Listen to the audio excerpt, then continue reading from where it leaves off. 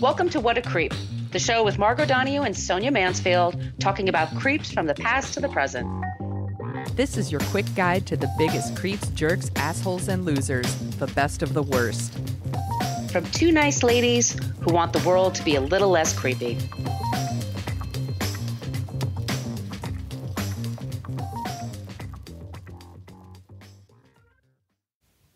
Welcome back to What a Creep. This is Margot Donohue, and my cohort in creepitude, as always, is the amazing Sonia Mansfield. Hey, Sonia. Hello, my friend. Hello, my friend. If we sound a little different, I don't know if y'all know about this thing called Mercury in retrograde, but it's the cosmos decides that everything electrical can go haywire in your life. And Sonia is going through that right now with her home in San Francisco. Yes, they are doing electrical work. I should say my landlord is doing electrical work on my house. So I have been displaced. I think that's a good way of saying it. And I'm staying with my parents. So I am locked away in the quietest room I could find in their place. But I do have my fancy mic, so hopefully I sound okay. But if you hear murder shows in the background, they are home because they are retired and they're watching their murder shows. So you guys, thank you so much for checking us out today. Our creep today is Charles Lindbergh. We will get to him in a second, but I just wanted to let you guys know that we have a new Patreon member, Annie. Annie, thank you so much for signing up for Patreon. Thank you, Annie. Yes. On Patreon, we put out bonus episodes. We will put out one this week. We put them out about twice a month. And it's basically where I should, by the way, say, we use salty language in this program. If you don't like cursing and things like that, forget about it here. But we shoot the shit when we do those episodes. And we've got a lot of really cool topics to talk about for our next episode. Thank you guys so much for being patient. If you want, thank you. Thank you. We want to thank the people who send us 5-star iTunes reviews, including 248 Field, Sean Runs, Mr. Drew Hubby, and Olive. I'll thank you. You gave us 5 stars and a tongue lashing, but okay, I'll take it.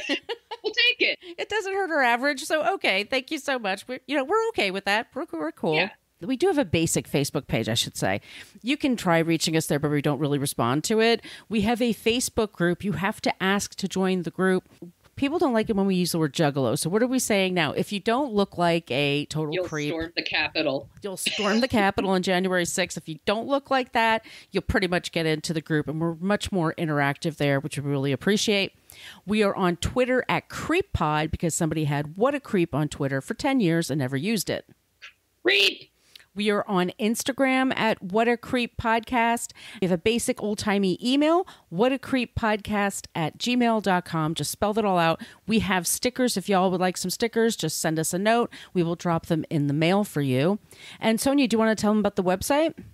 Yes, it's at whatacreeppodcast.com, and it's everything you ever wanted to know about our podcast, but we're afraid to ask. And it also has a link to our merch shop that has T-shirts and tote bags and journals, and I uploaded some new designs for masks if you want new face masks, and they're really great. They're really soft, and I like those masks a lot, and I ordered some for myself. So Go check it out. Alrighty, so are we ready to talk about our creep today? Yeah, let's do it. It's an old-timey creep. Dateline 1927. Charles Lindbergh lands in Paris. I love your old-timey voice. I love doing my old-timey voice. Charles Lindbergh is one of the most important aviators in the history of flight, not just on Earth, by the way, also space, where he is one of the grandfathers of the U.S. space program. He went from being a national hero to an international disgrace and back to hero status in his 72 years of life. He was handsome, eloquent, and brave. He spoke about old-fashioned American values and the importance of living a curious life. Lindbergh was also a racist, sexist, anti-Semitic asshole who believed in eugenics and preserving a master race. Yeah, this is going to be a good one. When he died, he was considered a legend who was a devout conservationist and hero. In this episode, we will dive into the world of Lucky Lindy, a nickname he hated, so I will be using it throughout the episode. Awesome. And the almost scary way he almost changed the entire course of the world. We will get to that. My sources today, I want to say I was partly inspired by people in the Facebook group. Thank you guys for suggesting this episode. Also, HBO has a show called The Plot Against America. It's a 6-episode series that came out last year, which imagined a world where Lindbergh won the presidency in 1940 and FDR lost, and then what would happen. And it'd be a fucking nightmare, turns out. So it's interesting. It's on HBO Max if you're looking for something to binge. My sources are Decider, the Wikipedia page for Charles Lindbergh, of course, History.com, the Minnesota Historic Society, even they don't like him. He's like one of their own. Smithsonian Magazine, the book The Rise and Fall of Charles Lindbergh. I really loved that. Also, The Angry Days by Lynn Olson. There's the Who Killed Lindbergh's Baby. It was a PBS Nova documentary. It was fancy. That I would like. Yes. And then History Channel, The Secret Lives of Charles Lindbergh. Let's get going. Charles Augustus Lindbergh was born February 4th, 1902 to Charles August Lindbergh and his second wife, Evangeline Lindbergh. His father, by the way, his father's father, left Sweden. He was going to be arrested for a murder charge, so he snuck to America and never had to face charges. So just keep that in the back of your mind. Cool. Yes. A Nordic person sneaking into America and then just having a fabulous life. His father, Charles August, he was a United States congressman from Minnesota. He did many things, but that was one thing he was mostly known for. And his mother was a chemistry teacher. He was the only son for them. His father had a previous marriage. Both believed in treating Charles as if he were special, and his education was at best peripatetic, meaning that he went to about a dozen different schools before he was 18. They would spend part of the year in Washington, D.C., and then they'd come back to Minnesota, and they'd be in St. Louis. So it was that kind of thing. His father was a very big anti-war interventionist and was outspoken about America appearing in what was called the Great War at the time, World War I. His father had a book called Why Is Your Country at War? And it criticized the nation's entry into the war and was seized by federal agents under the Comstock Act. If you wonder what that is when they get rid of obscene and morally irresponsible materials. Normally that means like nudie books and comic books, but this was also one of them. Nudie books. I love nudie books. Anyway, it was later posthumously reprinted and issued in 1934 under the title Your Country at War. This is after he died and his son became a superstar.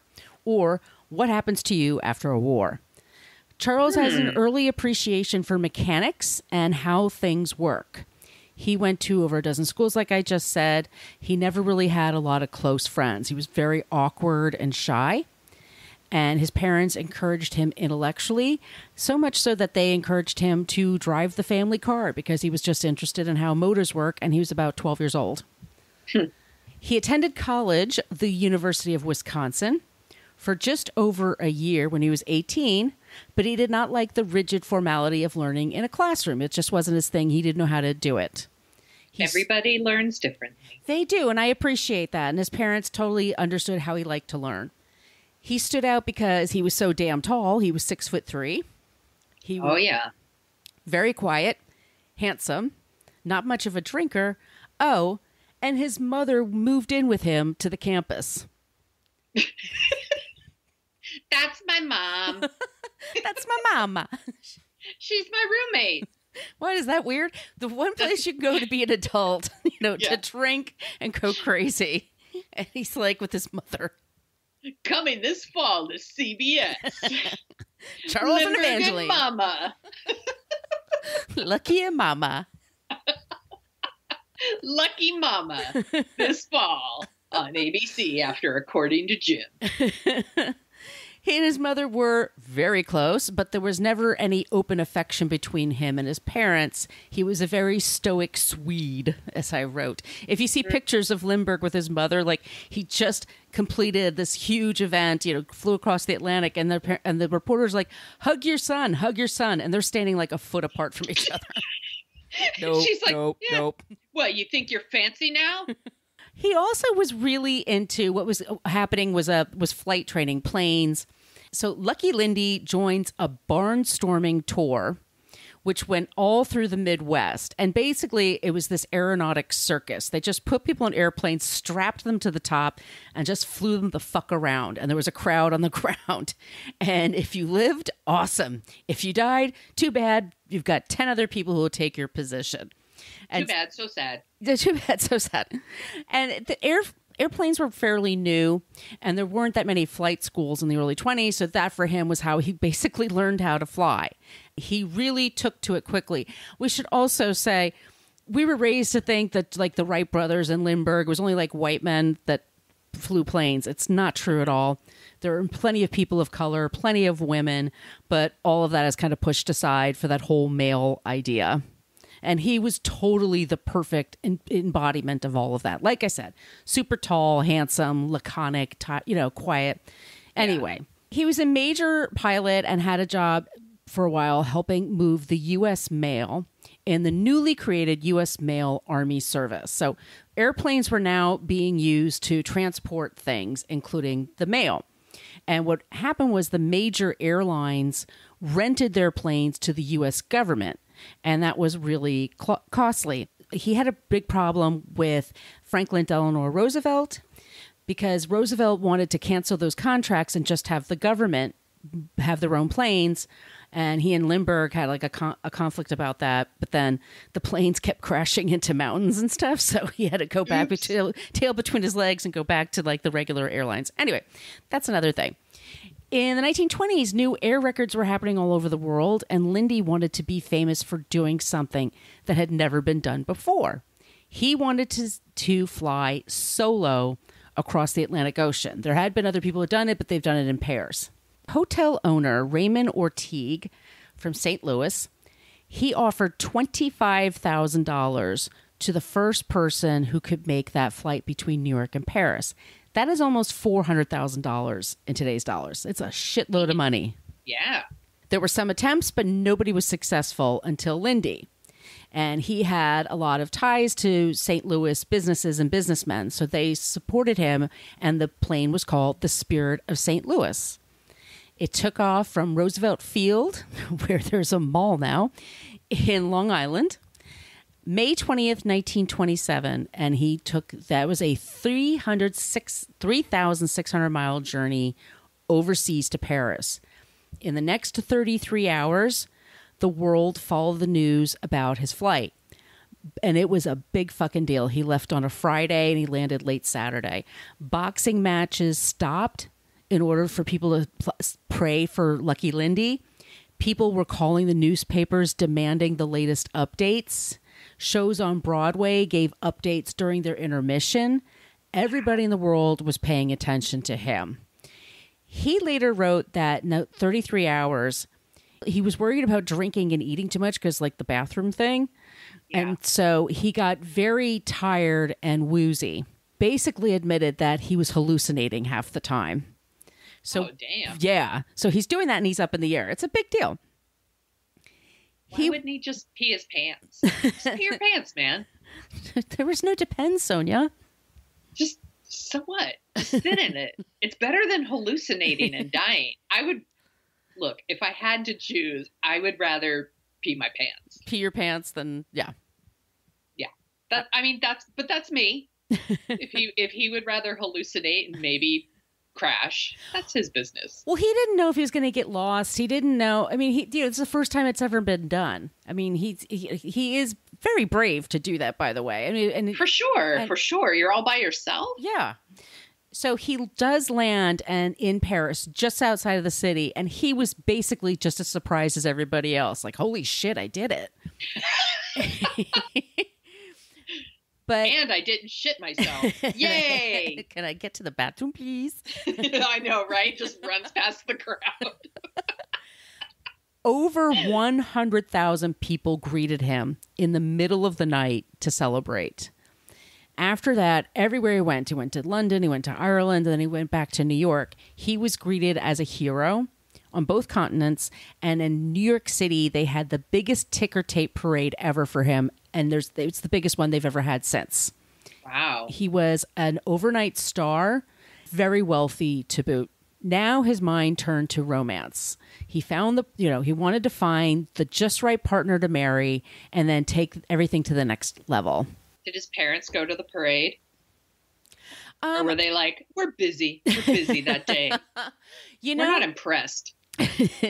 What's funny is that, no, it's not funny. His father died in 1925. This is 1927. His mother, I'm sure, was there, but they were just not demonstrative people. I mean, I don't know if you know any Nordic people. They're not. Yes. They're not exactly like huggers. I just imagine her standing there and everyone's celebrating, and she's just standing there with like her arms folded. And like all the like confetti's falling down on her, and she looks like Lieutenant Dan on New Year's Eve. Happy New Year, Lieutenant Dan. That's the image I have in my head. I'm going with it. I like it. He did find the woman that would be perfect for him, and she really was. And it was his mother. His former roommate, his mom. No, it was a young recent Smith grad. Her name was Anne Morrow. She was not only smart and energetic, she was also really good looking. Even better, she was super wealthy because her dad was part of the J.P. Morgan and Company. Like Sonia on Real Housewives of New York. Sonia Morgan on Real Housewives. That's my family. Awesome. She's amazing. So Charles's first book comes out in 1927, and it was a big hit. But Anne realized that she had the real writing talent in the family. She was constantly writing journals and things like that. And he thought she would be a good companion on his flight ideas. So they marry in 1929, and he taught her how to fly. And she was his co-pilot. And they traveled around the world as the it couple. And that's cool. Which is very, very cool. I mean, I think that's really amazing. And everywhere they went, it was a big deal. There was a big celebration. But the thing was that they were people who really enjoyed their privacy. The press followed them everywhere. And you just think about like in 2000 or 2004 when Bennifer was first popular, and like everywhere they went, there was just cameras and everything. That's like the level it was for these people. So now that he was a part of the Morrow Morgan family, Charles was able to buy and sell stock before the common folk. So he grew a personal fortune. The press was very aggressive at the time, and the police had no problem allowing them onto things like crime scenes or inside private church services or into hospitals or into people's homes. That is so crazy to think about. It is insane. And the press they just could not get enough of him and her. And then when Anne became pregnant, they followed them around like crazy. And so they're like in the delivery room. Their son, Charles Augustus Lindbergh, was born in 1930. And the Lindberghs moved to Hopewell, New Jersey. And basically at the time, it was like they had a family home in Long Island. It was the Morrow home. They stayed there quite a bit. And that was where it was actually it was a compound. It was protected. This was more open, but they thought it gave them more privacy. And so they were building up their home in Hopewell, New Jersey. Absolutely needed the privacy because first of all, they give birth to a baby, which is a big deal. And then if you see pictures of this baby, it's like the cutest baby of all time, like Raising Arizona cute. Like you just, which I shouldn't say because what happens next is a huge fucking bummer. The first tragedy that really hits them is on March 1st, 1932, when the baby, Charles, the little baby Charles, was kidnapped from his room. The parents found a ransom note in the room, and there was a ladder by the window, and it demanded $50,000, which is about $1 million today. So scary. Which is terrifying. And it was written in a broken English, which suggested that it was an immigrant that was behind this, or immigrants. Charles already had a really low opinion of immigrants at this time. He was big on American exceptionalism and thought Nordic white men were superior and objected to what he thought was a lax immigration policy. He also, even though that's how his grandfather got there. exactly. Cool. Yeah. Awesome. He also hated the press who wrote sensational stories about him and his family, what they were writing about the crime. Charles at the time was considered so important and so much of a hero in the U.S. that the local police in New Jersey let him call all the shots. They don't bring in like the FBI and everybody. There was, at the time, kidnapping wasn't considered a federal offense. It was a local offense. And so the day after this happened, it became a federal offense. That way you can get the FBI in there. Because what happens is people transport them across state lines, and then you have that whole fucking thing. Well, Charles, in his infinite wisdom, hired basically a fan to be a mediator with the kidnappers, which is not something cops would normally let happen. Normally the cops would take over all the communication and everything.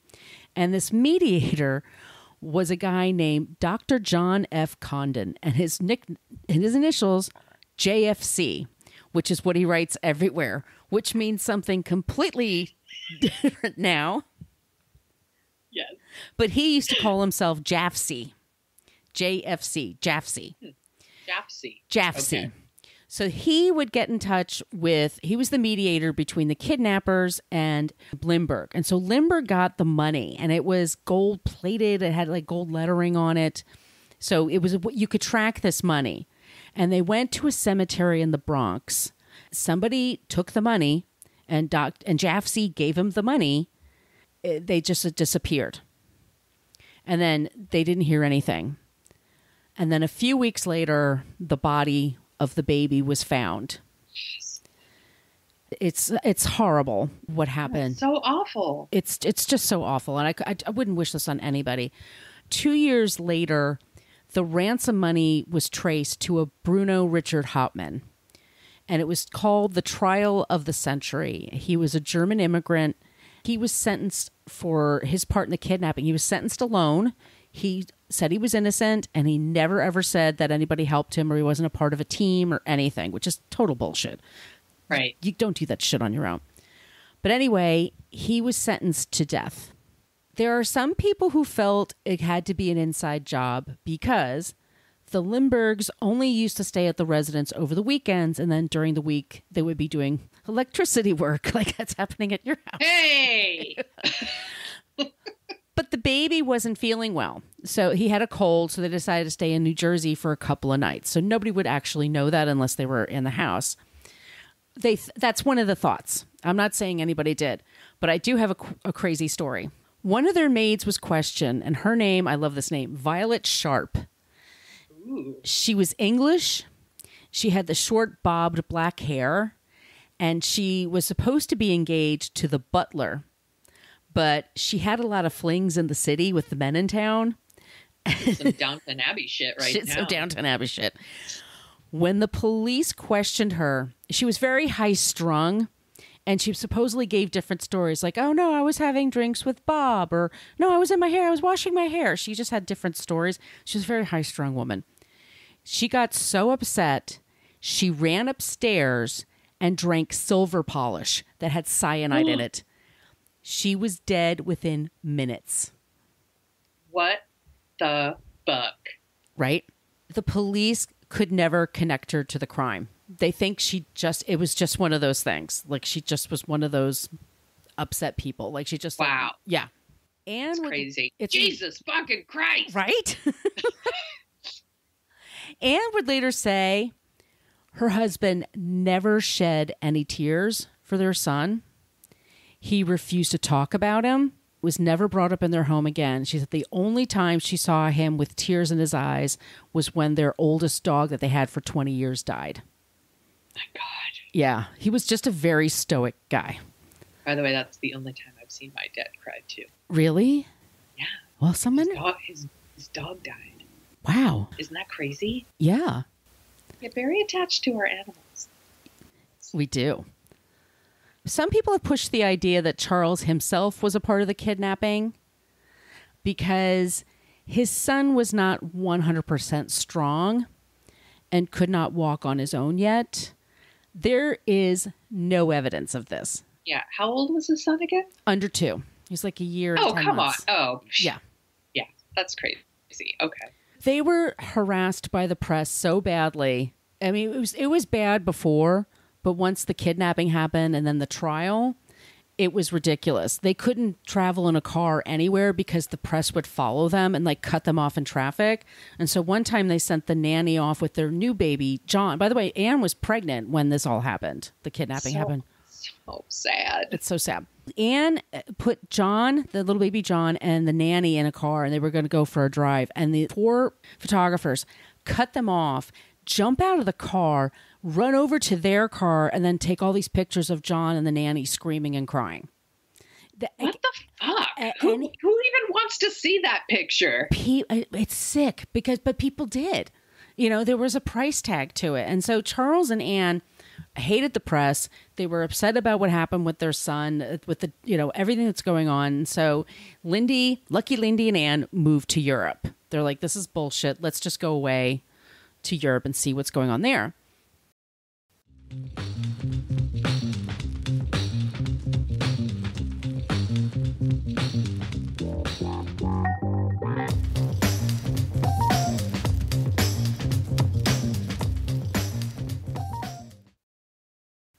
So we're in the mid-1930s.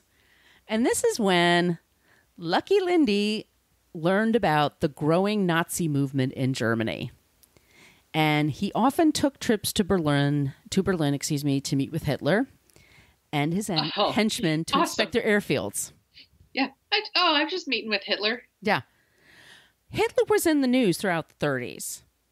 He didn't show up out of nowhere. Hitler was so hot in the 30s. Well, people knew about him. Yeah. Now, let's go back a little bit. World War I was very rough on everyone that participated. It was the first war that used mustard gas, chemical weapons. People came home missing limbs. It was a brutal, ugly, horrible war.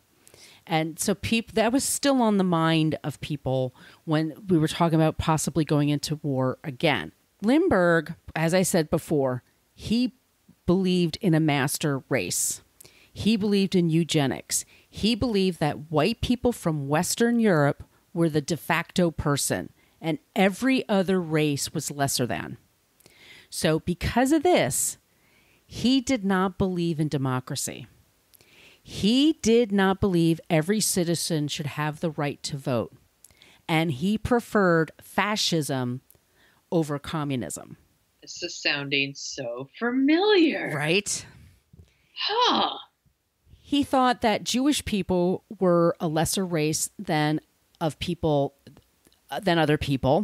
He also thought Russians were inferior because they have Asian/Mongoloid blood. Fuck this guy. He had lesser feelings for Asian people in general and thought if people just allowed white men to take charge, everything would just sort itself out. Oh, fuck this guy. Fuck this guy. He might have first learned about this back when he was at the University of Wisconsin with his mom. Sorry, University of Wisconsin. I'm sure you're nicer now. Oh, I'm sure it's a great school. This is in the mid-1920s, and the idea of eugenics was actually starting to take off.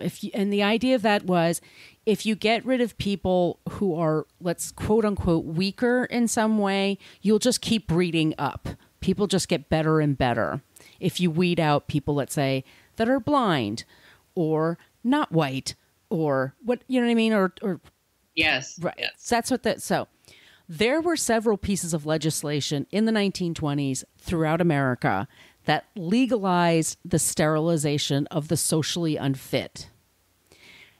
Fuck. Mainly, that is so fucked up. It is incredibly fucked up. You could be committed to a hospital for any reason, and then somebody could just sterilize you.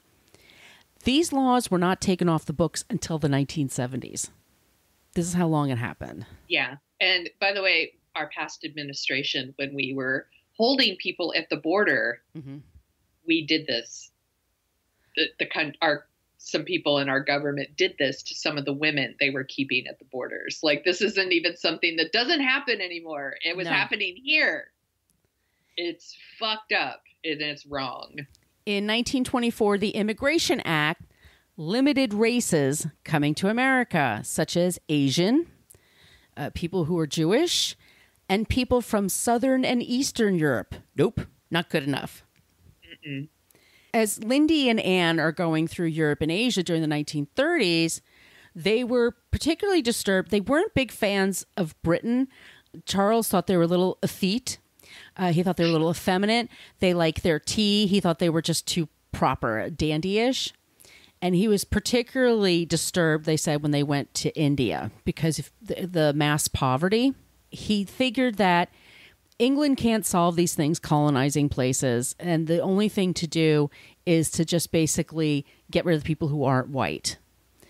And he said, one of his observations, we whites were so accustomed to dominating that it was difficult to realize that we were in a minority of yellow, brown, and black.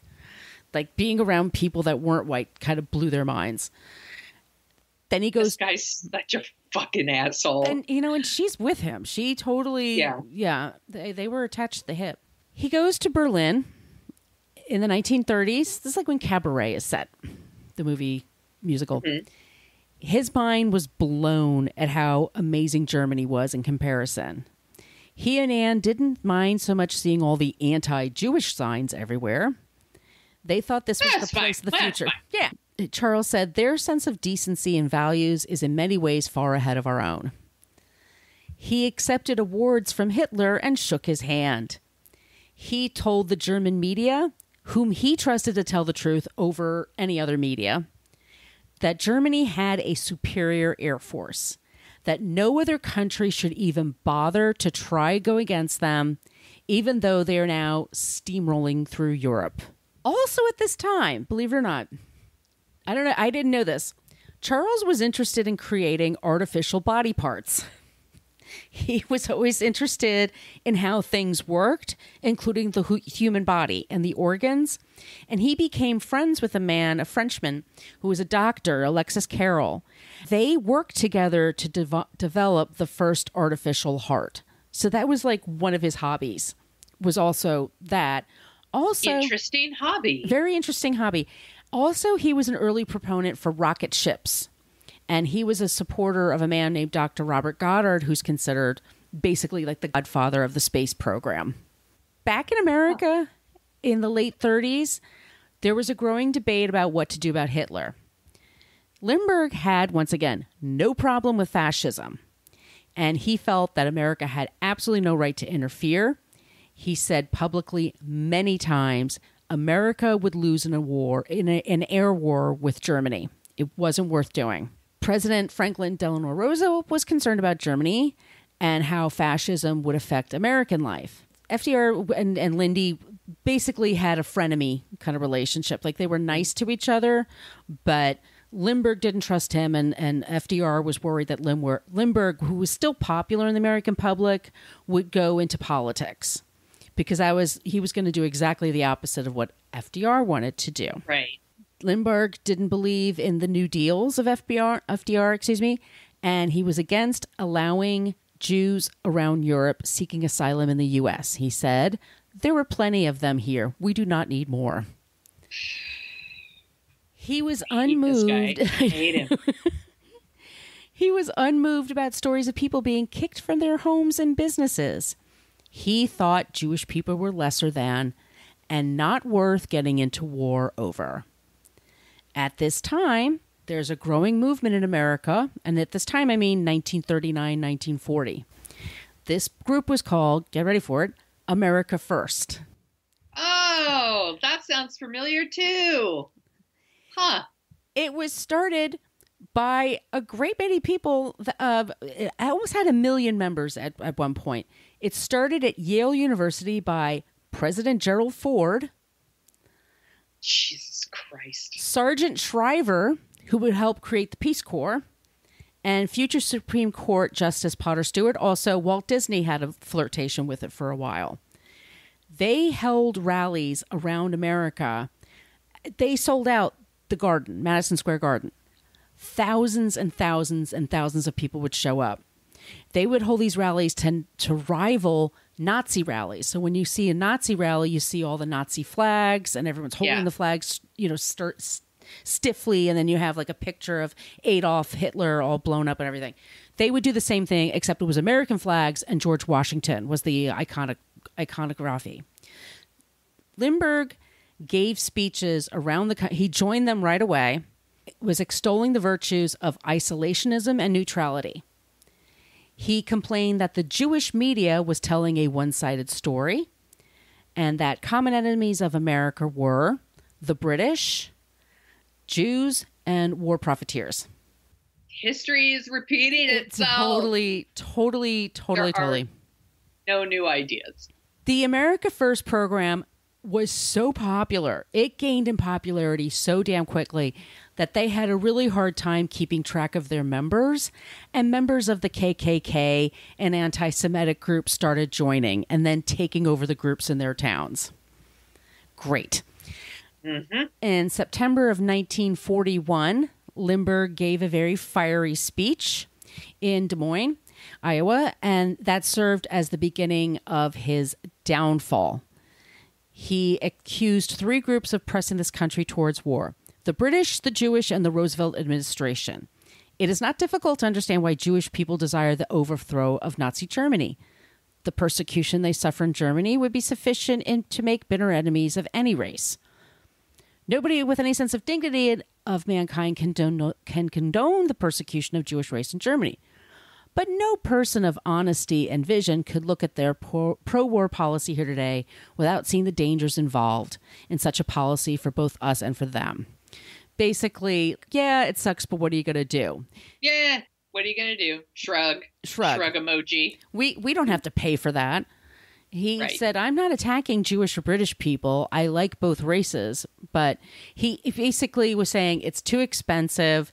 We can't let our heads rule our hearts and that kind of, our hearts rule our heads, that kind of thing. Like, yeah, it's an atrocity, but it's worse to send people over and have them die. And that's what happens in a war. That is some, so is it worth paying? There was the Lend-Lease program that FDR was really into, which is basically, let's lend weapons to England so they can fucking defend themselves and just charge them a small fee. And Lindbergh was like, no, don't give him anything. Lindbergh's mother-in-law, Anne's mother, they were staying with her in Long Island, and the mother was disgusted by all of this.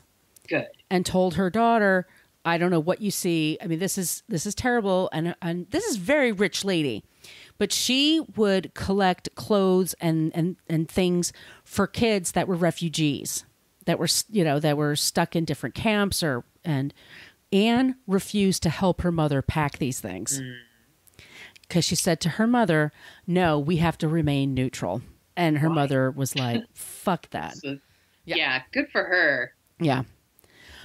This is when the shit started hitting the fan for him. For some reason, him just saying all that finally got people worked up. People started saying he was an enemy of the U.S. So there were streets that were named after him that were taken down. FDR took away his he was in the Air Force. He took that away from him. For some reason, openly condemning British and Jewish people was not accepted. Huh. Yeah. Yeah, it's almost like it's wrong. It's almost as if it's a terrible thing to do. So soon after that, there was a little thing called the bombing at Pearl Harbor. It's a really shitty movie if you ever are interested. Yeah, there's documentaries. You yes, do that.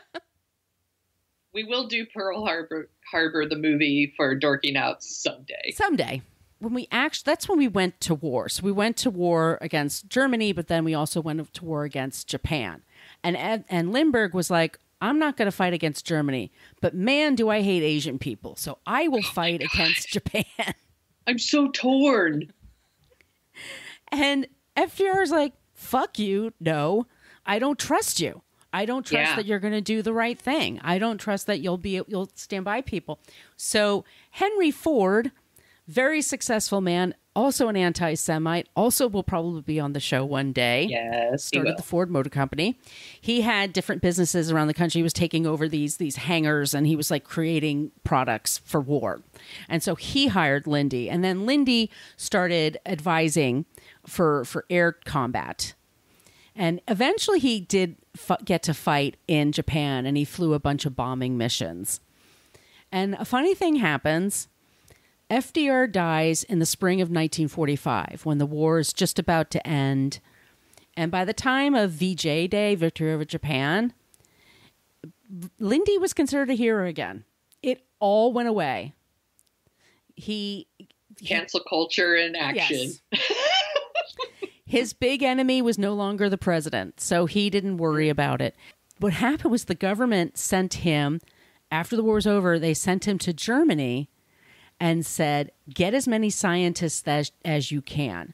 Because even though Russia was our ally in World War II, there was still the big fear of communism. This is the space race. So Lindbergh goes to Germany and gets a bunch of German scientists. And some of these guys did experiments on people and basically said, we'll give you a clean slate. That'll be off your record. Just come to the U.S. and pledge your allegiance to the U.S. and start our space program. And they all were like, yep, I'm totally on board with that. Mm. When he was done signing those guys up, some felt that you really should visit concentration camps. You really need to see what happened here. And Lindbergh was bummed out by what he saw. It's a super bummer, man. He really was like, man, he decided that what caused all this was not bigotry. It was the dependence on science. And that science was the enemy of religion. And so after this, and after he helped with the space program, he basically turned his attention to the environment. And in the 50s and the 60s, he has a huge, massive, successful book called The Spirit of St. Louis. It earns him the Pulitzer Prize. It's a Jimmy Stewart movie. Jimmy Stewart, 50-something, playing a 20-something Lindbergh. It's a little weird. Yeah. Also, Charles Lindbergh doesn't deserve a Jimmy Stewart performance. No, he does not. He and Anne moved to Darien, Connecticut, which is like a nice shishi part of Connecticut, and then later on moved to Maui. Anne would go on to have 5 more kids with Anne. She would write a bunch of books. They kind of lived a little more quiet life. He would start to he was more paying attention now to nature versus science. So he was going to all these conservation things around the world, and he was a massive control freak. And one of the things that he did with Anne is he always was constantly giving her lists, like to-do lists. And what he would do is, this is around 1957, he started just taking off for months. He would just be gone 2-3 months and say to Anne, I'll be back. I'll let you know when I'm coming back. But when I come back, I need this, this, and this done. And he did that with all of his kids. The kids said that basically when he was gone, they had a great time. It's right. Anne was, a good parent. She wasn't like a control freak of a parent. She kind of let them do what they wanted to do. They were living in a nice house. Yes. Oh, what? She was a great mom. They loved her. And they said as soon as he showed up, it was like all buttoned up. Yes, sir. No, sir. No hugs. No any of this shit. I mean, it's their father. They love him. But, they just thought he was an authoritarian. They thought he didn't have a lot of heart. He dies of cancer in 1972. And true to his ways, Lindbergh planned his death and funeral down to every single detail. He's buried in Maui. With his mom? Please tell me with his mom. Sadly, no, with a dog. Wouldn't that be better? Damn it. The family went on, and Anne would be later celebrated as a writer. And then something funny happens in the summer of 2003. There's a big bombshell that happens in the Lindbergh family. And mainly that when he was gone for all of those months and all of those years and all those holidays, the kids would know that he was going to be there for Christmas or not. Like, he just was that absent and would never tell people. He was so secretive. It turns out it's because he had 3 mistresses in Germany. And he had children with all of them. He had secret families. Because true to his belief of a master race, he wanted to give birth to as many German kids as he could. So in 1957, he fell in love with then 31-year-old Brigitte Hassheimer. He had 3 kids with her. At the same time, he had a relationship with her sister, Marietta, and had 2 kids with her. Then he had an affair with his private secretary, Valeska, and they had 2 kids together. Oh my gosh. So all this time, he's keeping everybody informed about his upcoming death. And he had secret bank accounts set aside for the women to take care of the kids. He had different post office boxes, and he would constantly be changing them. How exhausting. It's the level of deception, to do all this. In 2003, when one of the women died, her kids came forward. I think it's the first one, Brigitte. When she died, the kids came forward and they had DNA testing. And they all tested for his, his progeny. They came forward and said they weren't allowed to say anything until she died. They knew nothing about his family in America. He kept everything super close to the vest. So this is all like he was the family man and everything. His kids didn't find out until 2003 that their dad had all these other kids in another country. Wow. And so some of them, some people take it better than others. But anyway, that's our creep today, Charles Lindbergh. Great job, Margot. What a fucking creep. Seriously, what a fucking creep. I know, right? Such a creep. I didn't know a lot of that stuff. I mean, I know who he is, but I didn't know a lot of the details. What a fucking gross creep. Yeah, we keep everything in our show notes. I put all the links there so you can learn about it yourself. But there you go, Charles Lindbergh. Good job.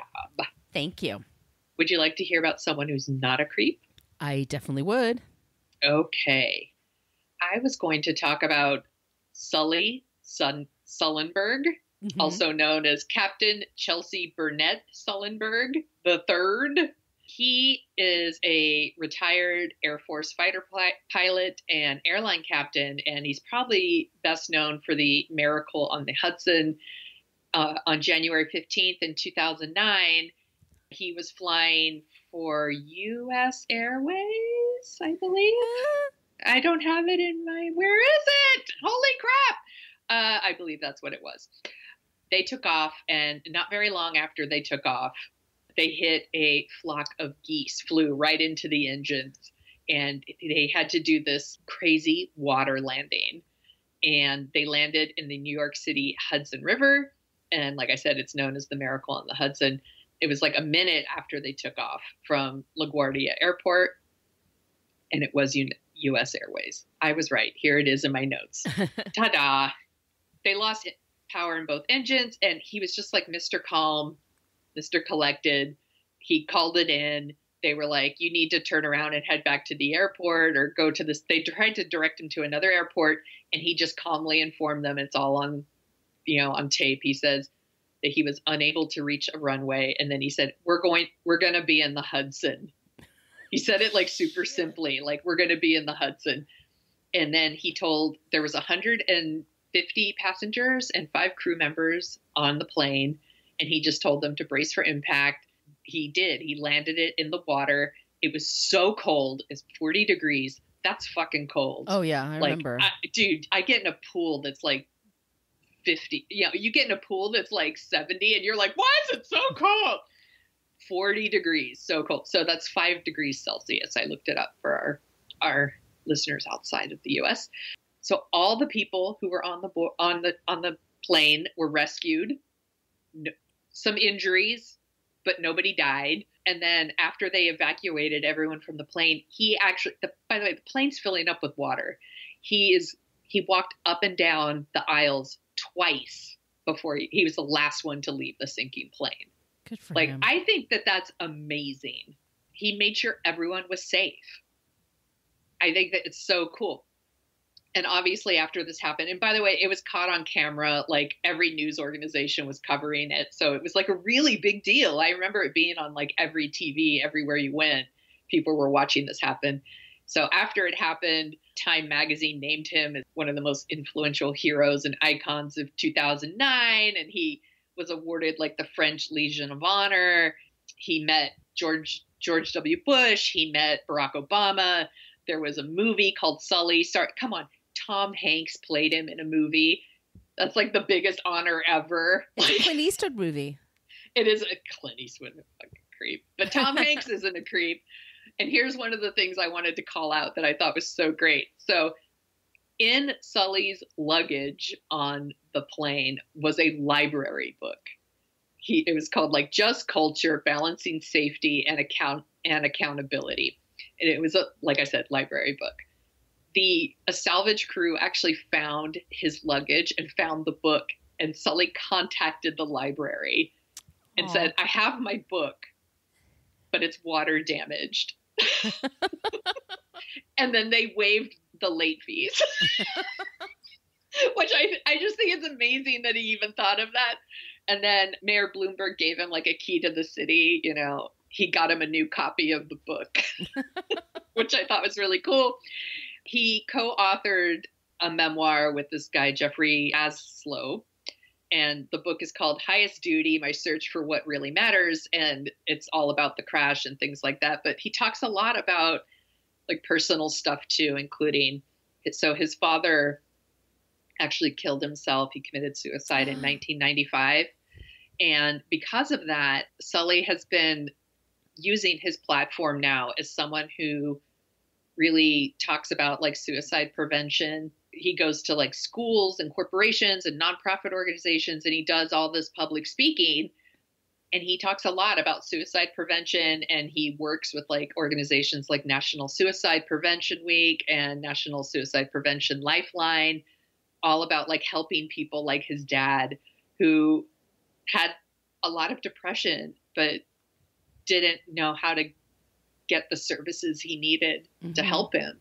And I just think that's, you know, it's so sad. Yeah. He's married to a former fitness instructor named Lori. They adopted 2 daughters together. Like I said, he works as an international speaker. So like he said, he speaks to schools and corporations, nonprofits. He talks a lot about aviation and patient safety, performing under pressure, like those kinds of crisis management, and just trying to live your life with integrity, which I think is a really cool thing. Just by all accounts, like a good human being. Do they live in Danville? I think they do now. He grew up in Texas, but I think he lives in Danville now. I think you're right. Danville, California, where my parents used to live. Oh my gosh. I remember that about him. I saw the movie. Yeah, it's a good movie. Like, not to like sit here and like review the movie Sully, but it's difficult to tell a gripping story when you already know the ending. Exactly. And so I, tip of the hat to making that movie as thrilling as you can be when you know that it's basically got a happy ending. And I think when you've got Tom Hanks, half your work is done.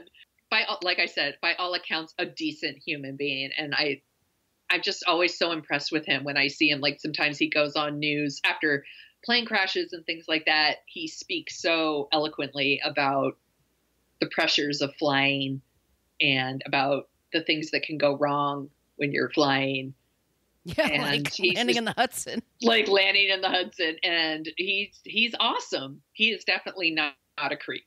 So known as Sully, but his name is actually Captain Chelsea Burnett Sullenberg III. Great choice, Sonia. Thank you. I love Sully. He's great. He is great. Well, that's our show today, you guys. Thank you so much for being patient. Sorry we dropped a little bit late. So hopefully Sonia's home will be ready sooner than later. Mercury's in retrograde for a little bit longer, but fingers crossed. Send your good juju to her. If you have any ideas for creeps and or non-creeps, we always are looking for those. Follow us on all the social media things. We love it when you use the gif of Annie Potts in Ghostbusters. We got one. Or just think of something for yourselves. Once again, if you would like some stickers, email us at whatacreeppodcast@gmail.com. Join our Patreon page. Just, thank you so much for listening to the show. We really, really appreciate it. And we hopefully have something special coming up with another podcast. Something's in the works, we're sending it out into the universe. So you guys just kind of keep on top of that for a little bit. And it's a mystery. It's a mystery. So Sonia, where can they find you? You can find me at my parents' house or at or at thesoniashow.com and The Sonia Show on Twitter and Instagram and TikTok, where I'm there just to ruin it for the young people. Where are you, Margot? You can find me on social media at Brooklyn Fit Chick, mostly for Twitter and Instagram. My blog is brooklynfitchick.com. In the meantime, everybody, wear your masks when you're going in and out of buildings. Be nice to each other. Be kind. Don't be a dick. Don't be a creep. Creep! Thank you for listening to us talk about creeps. You can follow us at What a Creep Podcast on Facebook, Twitter, and Instagram. But don't follow us too closely. You can email us your creepy stories at whatacreeppodcast@gmail.com. But please keep your dick pics to yourself.